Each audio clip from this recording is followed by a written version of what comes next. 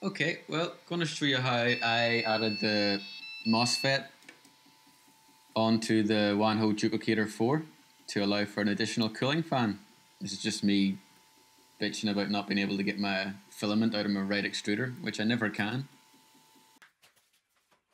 And all the way through this, you'll see me being quite tentative, not wanting to break my much-loved printer. My electronics knowledge isn't maybe the best in the world. So this is me just peeling the bottom of the printer off, unscrewing the bolt and slipping it off. And you'll see this MOSFET's really small, really tiny. I had a GoPro on. I planned to do this from a couple of angles, but the GoPro was a complete failure. You can't really see anything here. I'm just applying a little bit of solder to each leg and just making sure I'm not overdoing it.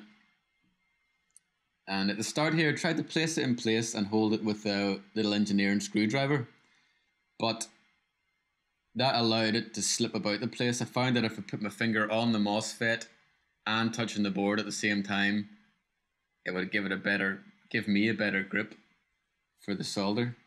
As you see, it just slipped there and filled my pants with a wee bit of poo. So here we go, just touching the legs, the tinned legs, until I see the solder melting. Then finishing, going on to the next one. And just doing that for every pin. And doing the same for the earth.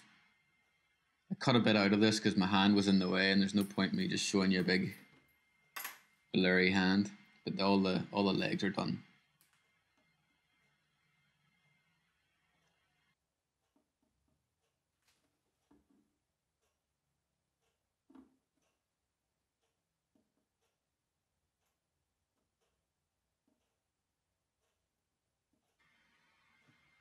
So now I'm just going to add a wee post, tin the legs of it and heated up the indentations in the PCB and just pushed it through while heating it quite do fucking rightly. Not very elegant at all, but it worked. They're in there, they're soldered in. There's a nice shot of my hand. It's a good hand, serves me well. And then just clip in the other little bit that the fan will at some point screw into.